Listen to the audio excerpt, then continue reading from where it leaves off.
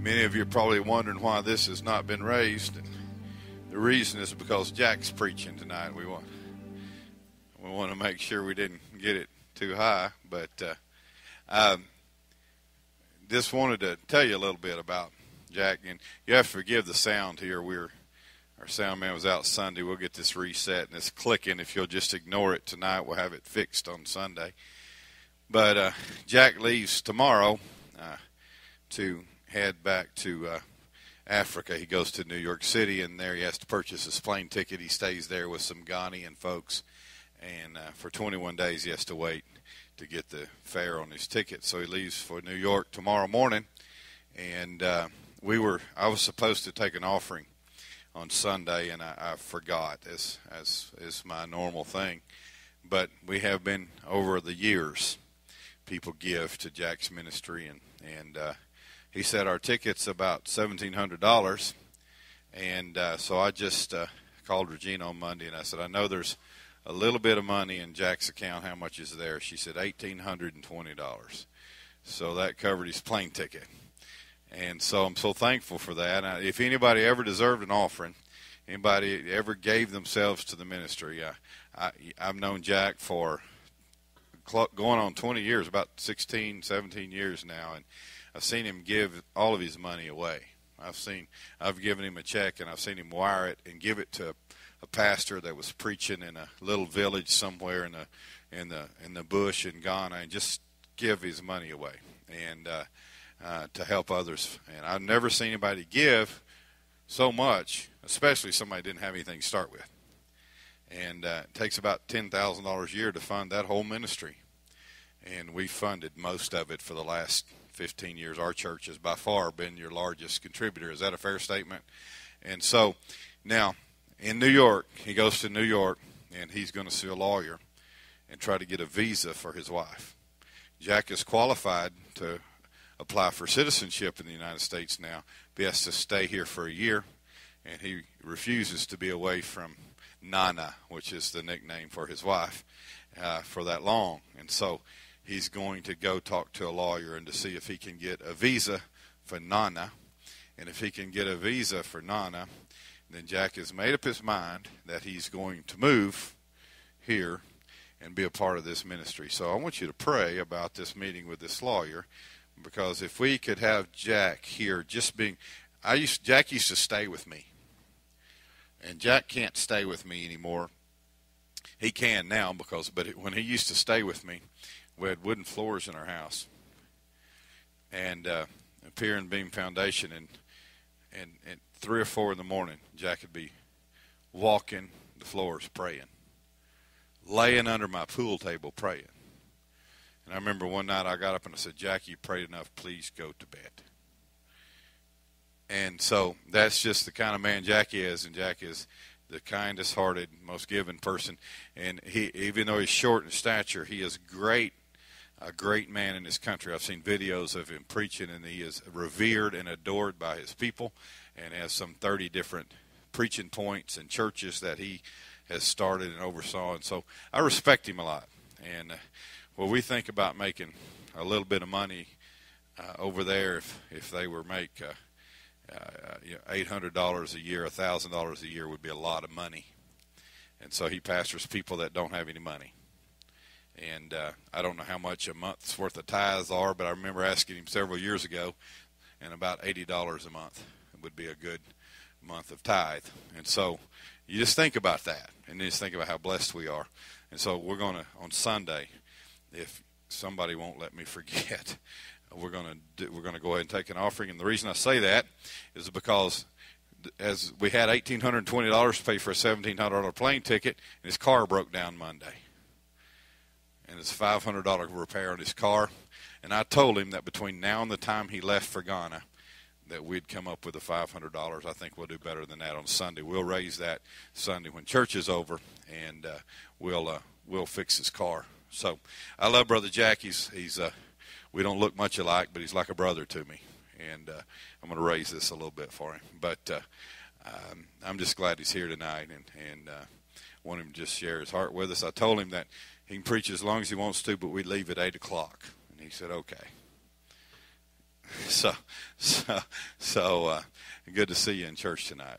Would it be all right if we just extended your hand towards Brother Jack? Would that be all right? He prays for us all the time, and would you just pray a blessing on him? Lord, I love you tonight. And in life, we meet very few people that have true hearts for God and true sacrificial attitudes and lives and spirits, and they live what they believe. And Brother Jack is that man. We pray a very special anointing and a special blessing on.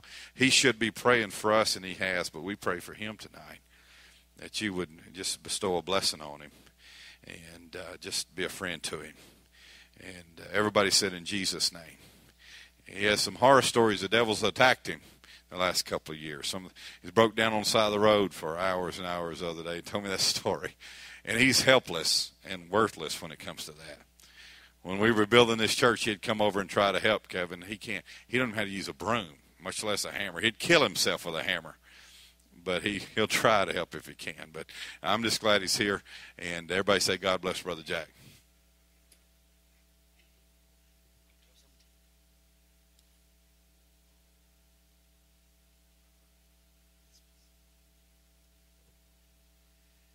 Thank you. You may be seated, please. Amen. I didn't know that I'm short until he mentioned it. I thought I'm taller than anyone in this house. Can you hear me? Good. I'm so glad for God to give me this opportunity. And also, I thank Pastor Wilson so much, because this year has been a rough year for me. Some of the churches that I preach in this area, I show a picture to one of the pastors, and he told all the pastors that I preach for them that my wife wears short sleeves, and they cut me off. So now, if it has not been him, I won't even get money for my plane ticket. So I'm so glad that this church always be there for me and support me. I thank God for this church. I've known him for many years. And if it has not been him, I will not come into this area. And through him that I came into this area, I have been greatly blessed. So I always pray for him and his family. And I thank God for his life and for this ministry. And I thank God for you all. And last night, I had a dream that his dad bought me a jet plane.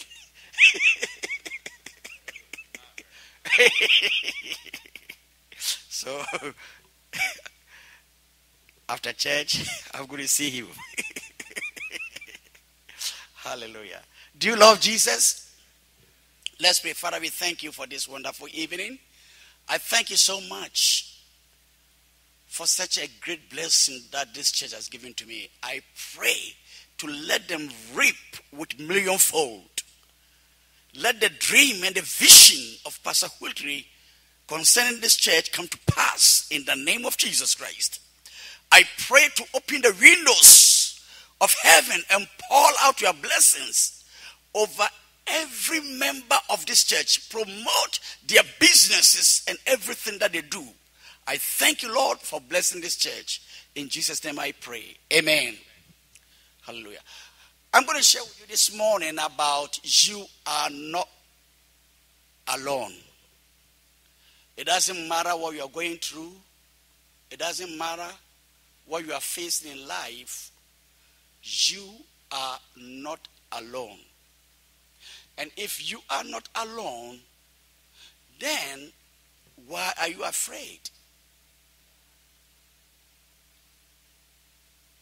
And who, if you're not alone, then who is with you? You have to find out the one that is with you and what he can do. The one that is for you, is he greater and powerful than the situation that you are going through, than the problem that you are facing in life? When you find out that the one that is for you, with you, in you, that will never leave you alone in time of trouble, then you don't have to be afraid or panic in time of trouble. So long as we live in this world, Jesus hasn't promised us with a smooth flight. But so long as he is with us, we will land safely. In the name of Jesus. Although problems will come in our way, but so long as Jesus Christ will never leave us alone, we will conquer the problem that will come in our way. So I want you to know that no matter what you are going through, somebody is with you. Don't be afraid and get discouraged. Amen. Turn with me in the book of John 16.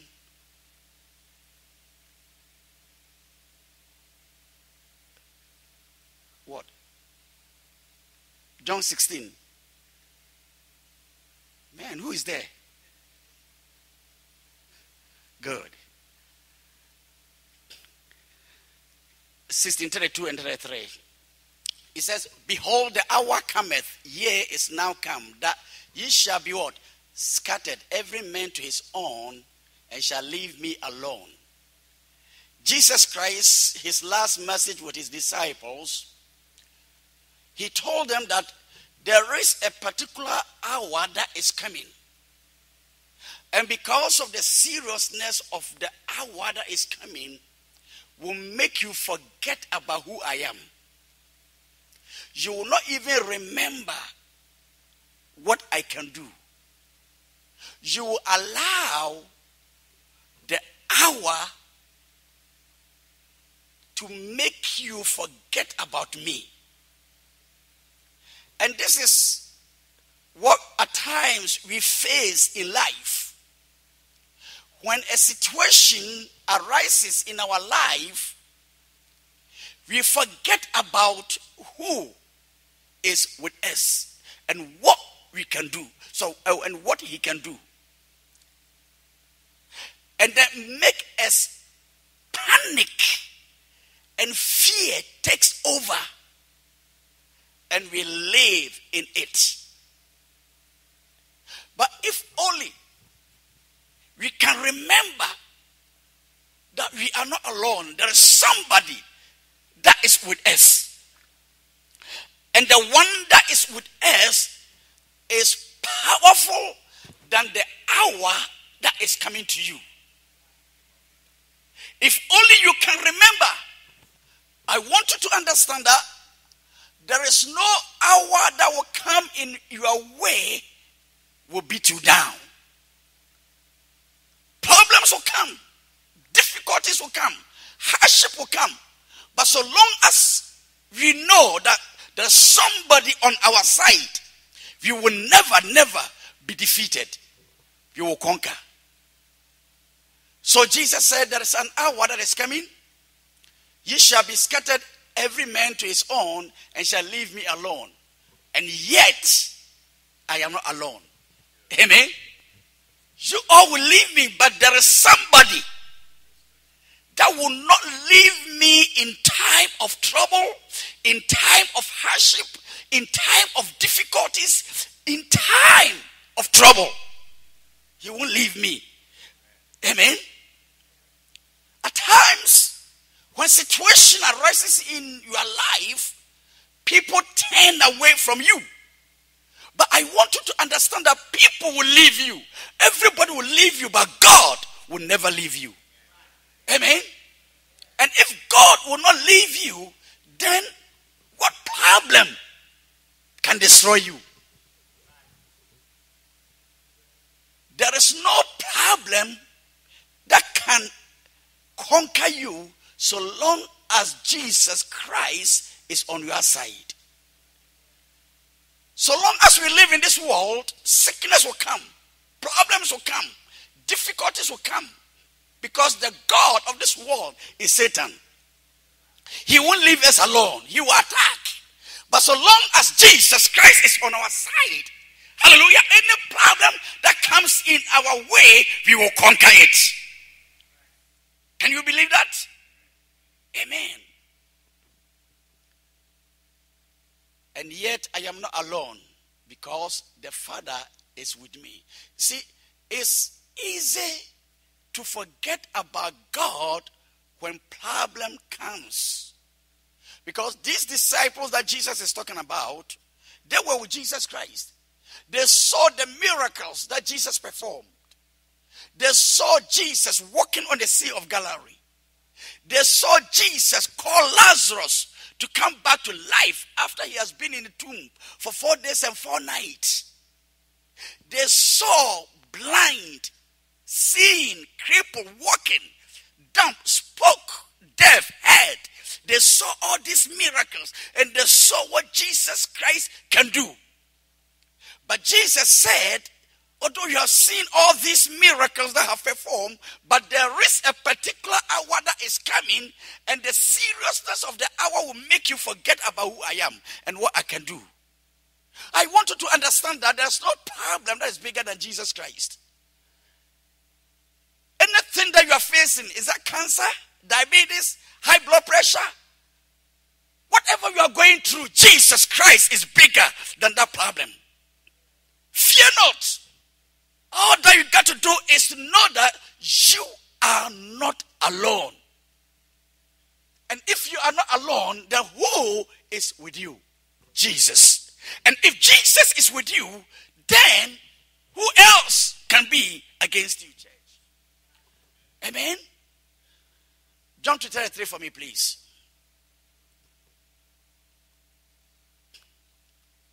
These things I have spoken to you, that in me ye may have what? Help me. In me ye may have what? Amen? Say, in me you may have what? Peace. In the world you have what? Tribulation. But the good news is, be of what? Good cheer. For I have what? Overcome the world. And the reason why Jesus said that in this world you have tribulation, let's go to Genesis and find out why he said that. Genesis. The reason why Jesus said that in me you have what? Peace. But in this world you have what? Trouble. But be of good cheer. You'll be surrounded by problems. You'll be surrounded by difficulties, hardship. But don't worry. I have overcome them. Amen?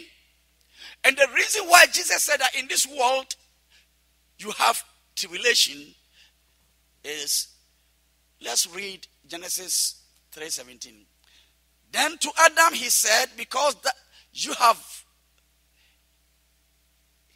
heeded the voice of your wife and have eaten from the tree of which I commanded you, saying, you shall not eat of it.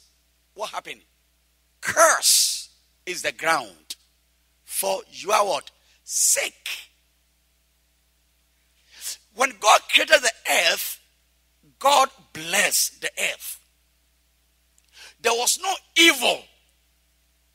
There was no sickness. There was no pain. Earth was full of peace, joy, happiness. Until Adam sinned. And sin changed everything. So the earth, which is the world that we live in now, is not the same world that God created. It's changed from good to evil, from health to disease, from riches to poverty. It's changed. And Satan has taken over. That is why Jesus promised us that he's going to prepare another what? place for us. Because this world is no longer for the people of God. God did not create you to live in an evil world. Amen? He created you and created earth that looks like heaven for you until Adam sinned and everything changed. And that is why Jesus came to redeem you because God did not create you for evil to control your life.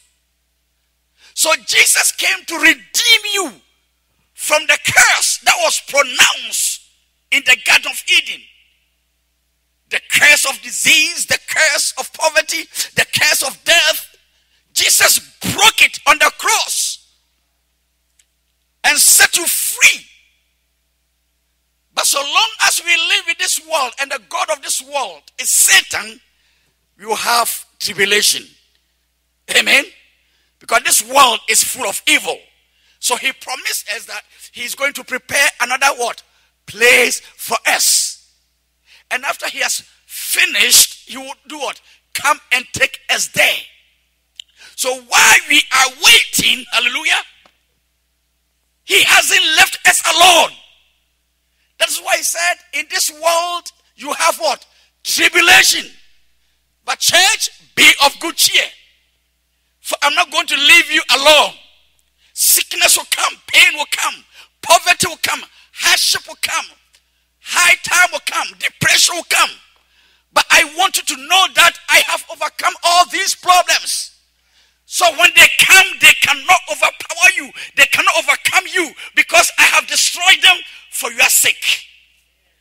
Amen. And also, I haven't left you alone. I am with you till the end of the world. Amen.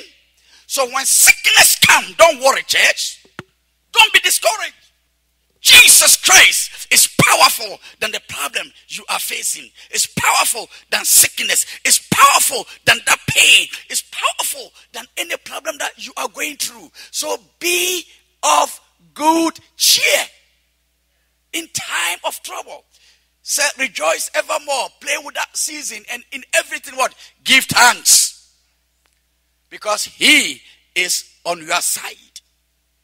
So I want you to understand tonight, it doesn't matter what you are going through. So long as you have Jesus Christ on your side, you will conquer it. You will overcome it. In the name of Jesus Christ. Lift up your hand with me. Say, in the name of Jesus, I set myself free. Satan, I want you to know, I don't belong to you. I belong to Jesus. I command you to leave me right now in Jesus' name. Amen. You belong to Jesus. You don't belong to Satan. He said, in me you have what? Peace. In me you have healing. You have peace. You have joy. You have prosperity. You have riches. You have blessings in the world. You have tribulation. But I want you to understand, you are not for the world, but you are for Jesus Christ. Hallelujah. So if you are for Jesus, then I have good news for you. That you have peace, joy. Whatever you are looking for, he will provide. So stop worrying. Don't be discouraged. He will never leave you alone. This is the secret that David saw. And said, yea, though I walk through the valley of the shadow of death, I will fear no evil. Because David found now that he wasn't alone. For the Spirit of God was with David. But today, I want you to understand that the Spirit of God is not just with you. The Spirit of God is in you, and Jesus Christ lives in you. You are more than David. You are more than Joshua. You are more than the prophets. You can do more than what they did. Hallelujah. Because you have more than what they had. God didn't live in any prophet. They had the anointing of God upon themselves. But today, God lives in you. You have been born again by his Spirit. Hallelujah.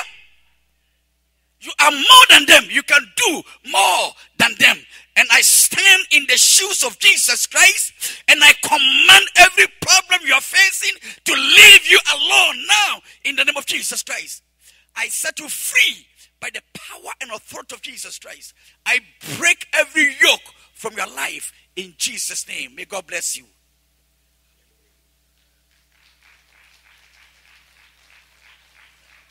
Even death. Jack always spits all over the microphone.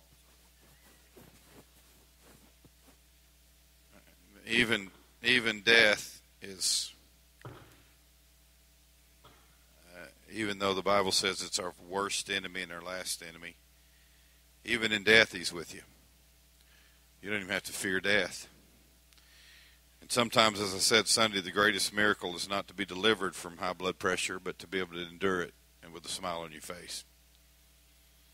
To be able to endure pain as a good soldier. But and the greatest miracle is not to have peace outside of the storm, but the greatest miracle is to have peace in the storm. Anybody can have peace outside the storm, but he gives us peace in the storm. Isn't that beautiful? So I know you're in a storm. Some of you are in a storm. My mother's about to lose. In the next few days, she's going to lose a brother, a sister-in-law, and a brother-in-law. That's a storm. And her brother's one of the sweetest men I've ever known, and her sister-in-law is the second wife that my Uncle John will have lost to cancer in just a few years' time. And she's going through a storm, but I promise you, when you shake her hand tonight, she'll smile, and you'll feel peace just being around her. And that's not because of my mother. That's because of the God that lives in my mother. And so I want to say it again. The greatest miracle is not to have peace outside the storm. The greatest miracle is to have peace in the storm. But having said that, I spoke again just the other day to the pastor, a dear friend of mine. He pastors a huge church in Tulsa, Oklahoma. And it's called Truth Church. And back when the economy was really bad, he told me, he said, I said, how are things going? I know the economy's bad and things are tough all over. He said, well, whenever the stock market dropped, we had a vote at church.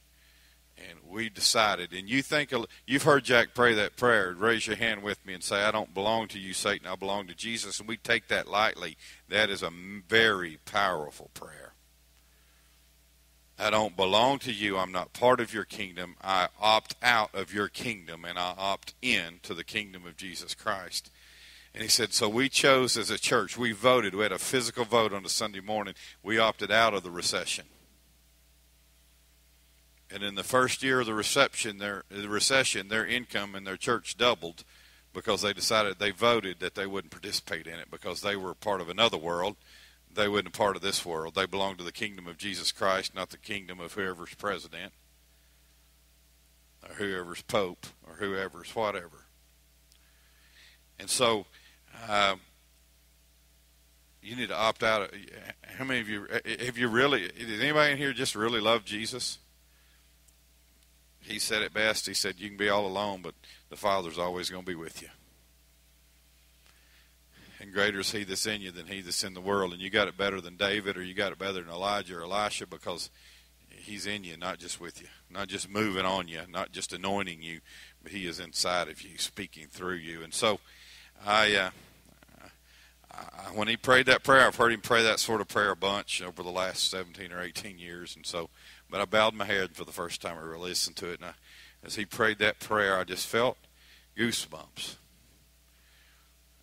And so, would you bow your head with me? If you got a situation, let's make this our prayer. Satan, we don't belong to you.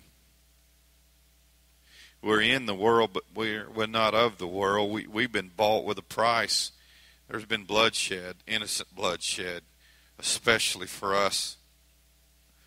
When he was on the cross, we were on his mind, and so we don't have to tolerate. We don't have to put up with. We can have peace. We don't have to have the mental turmoil and pain and misunderstandings. We can have peace. And right now, we demand it, that you separate yourself from causing us that turmoil, and we choose to be asleep in the back of the ship. We're not worried about the winds and the waves, but we're going to put our faith and our confidence on the one who walked on the water. In the name of Jesus, Satan, accept our estimation that we do not belong to you, but that we belong to Jesus. And somebody that believes that in this house tonight, say, in Jesus' name. Would you say it again with a little conviction? In Jesus' name. And even as I face my ultimate enemy, if I face high blood pressure, if I face cancer, if I face death, when I face those enemies and I walk through those valleys, I choose peace because of what Jesus did for me. In Jesus' name. Praise God. Praise God. Let's stand together. I love you, Jack. You're a man of God, and I love you. And how many of you love Brother Jack? If you never met him, you need to spend some time with him. Let's give him a hand tonight for what he did for us. Amen. And maybe with a little bit of a blessing of the Lord, he'll be back with Nana this time next year. And we'll have to put up with him. Regina will have to put up with him forever, and I don't know if that's possible or not. Regina's the usher tonight, so we want to take up a good offering. If you have an offering to give, we'd love to. Regina's going to be the best offering taker in the world. She's not going to let you out without giving something. So how many of you glad you came to church tonight? I don't know about you. I just felt a deep little move. I felt the ripple of the Holy Ghost kind of rumbling deep. Kind of not just a ripple on the top, but like you can't tell this by looking at the ocean. But there are these powerful currents that are moving beneath the surface, and they're causing things to happen. They control climates, and they control continents, and they control the movement. They control so many things, and we can't even see it. I feel that depth of the moving of the Spirit of the Lord. It's about to begin to control some things in some lives, and you're not even really going to know where it comes from or where it's going. You're just going to feel the leading of the Lord. I'd like to do that starting right now. How about you? I'll go where you want me to go. I'll walk where you want me to walk. I'm going to tell you there's a miracle happening, and I want you to keep praying. There's some miracles in the mix. There are miracles happening in the kingdom of God. There are specific miracles with this church's name on it happening right now. And I want to pray that God finishes that. How many of you will believe with me that God's going to finish that miracle happening right now? And, miracles need help. Travis Yingling has been a big part of this miracle today. Marty Spurlock's been a big part of this miracle today. People that have never walked in these doors have been a big part of what God's trying to do in this church. And I just want to say thank you to all of you. And, I'm excited about being a part of the kingdom of God. And God bless you today. Thank you for coming. And we'll see you on Sunday. It's going to be a great day in the house of the Lord on Sunday. You don't want to miss it. Be sure and hug Brother Jack's neck. Be sure and give him the offering as you leave. God bless you in Jesus' name.